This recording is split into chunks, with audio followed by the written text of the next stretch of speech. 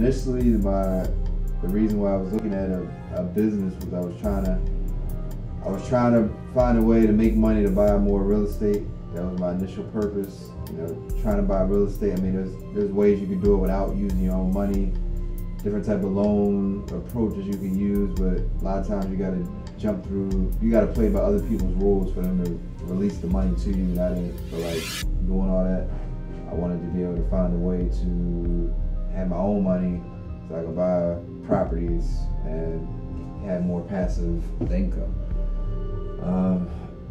So then I was just a number of different things all hit me at once. As far as I was riding around, and I would just notice like the Jackson Hewitts, the H&R Blocks, they're only open a couple months out of the year, but they're open every year.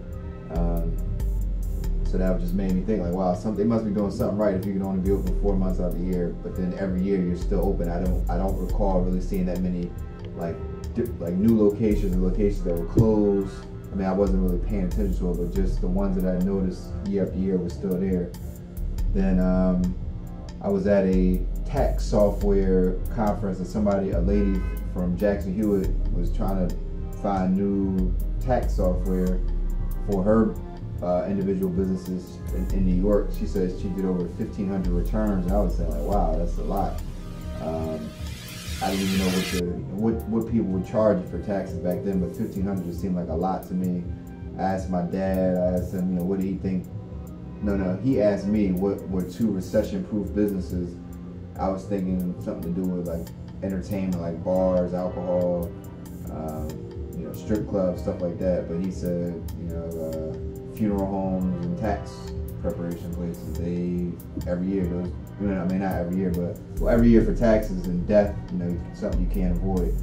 So that made me kind of just start looking, and right around the same time, all these different things are happening all at once. I got at my parents' house, they had an article they had Black Enterprise on the cover. It said 25 best franchises for minorities under 100,000. And I looked in there, it was only 3 tax places. One of them was Liberty Tax. They were pretty much the only tax place that I researched, and I emailed and contacted that actually got back to me promptly. We had communication back and forth. I went down there to Virginia Beach, the headquarters, like what I saw. I met with the owner, John Hewitt, some of the other franchisees that were having success. And I mean, I can't say it was a no-brainer, because it really wasn't a no-brainer. I still wasn't 100% sure, but at the same time, I figured, what else do I have to lose? Since I've been doing this, like I said, initially my initial reason was to get into buy property, but now I mean, it's actually a very fun business. It's probably the only thing I've ever done in my life is I tried a whole bunch of different things, but the only thing I've ever done where I felt like, where it doesn't necessarily feel like work, is just like fun. We have some tasks in hand that we need to complete, but it's not necessarily work. It's more, what we do here, and the stuff I've learned here since I've been in the Liberty Tax Service system, and just my whole, I guess, knowledge level, skill set, everything is just going up. And I'm right now just trying to expand businesses, help people, trying to develop like 5 people to really help expand the business model that we have. Also get more franchisees in the area. And just the more Liberty Tax we have in the area, the easier it is for us to reach our goal, John Hewitt's goal, and I'm on the same accord with him to be the #1 tax preparation business by the year 2020. Here today for the 5th Street Community Holiday Fair that we have going on for the kids, but also just here to talk about the partnership that we have at Liberty Tax Service, partnering with Women Against Abuse. It's something that is important in our community. #1, just to help community organizations with a lot of the different things going on in the economy. The funding for different things that in the past just isn't there anymore.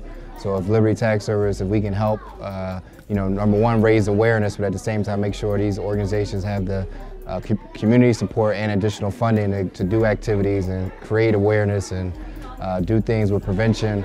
it's just it's important to us, and we definitely are happy to partner with Women Against Abuse. Women Against Abuse is the primary domestic violence services provider in the city of Philadelphia, and we've been around for over 35 years providing emergency shelter, legal services, transitional housing services, community-based education, and work in the schools around prevention. Our mission is to end domestic violence and to provide quality, compassionate services for those who've experienced it. With me today is Renee Norris-Jones. She's a survivor and advocate, and I'd like her to talk a little bit about her experience. So my experience with Women Against Abuse dates back to their 35 years. I was in their original shelter some 35 years ago. I am a survivor out 35 years. I work with them now in returning the favor and them saving my life. Foot Fetish Shoes and Apparel. And where are you located? 5020 North 5th Street. 5020 North 5th Street. Yes. How long have you been in business? About 5 years now. 5 years? Yes. And how long have you been coming to Liberty Tech Service? Say about the same. About 5 years, yes. Yeah. Okay, can you talk about the service that you get here? I get good service. Everything is beautiful. I get the main thing is I get money back. I get money back, so it's all good. It's love. You know what I mean? Real good professional people here. You know what I mean? Respectful. Here to help. You know what I mean? I recommend everybody to come here. I'm coming again myself in January. So, and you've been here 5 years. Yes.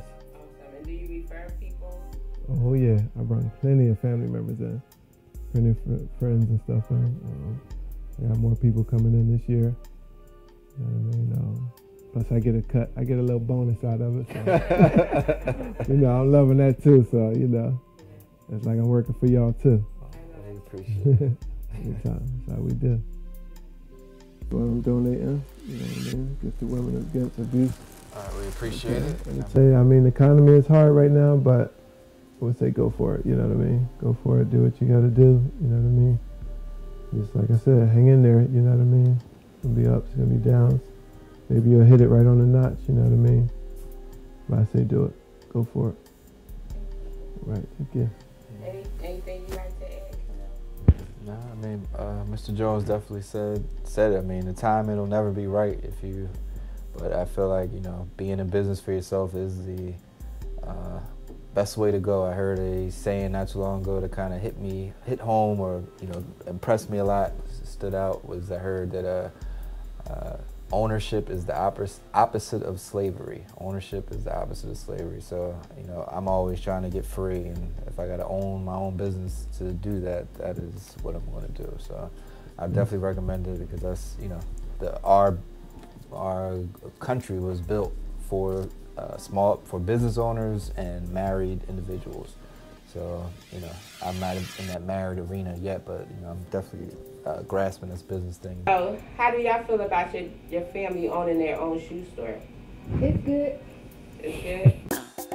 Exploring different issues and concerns. I'm finding so many different mentalities that it seems hard. It seems challenging. I don't say hard because the only thing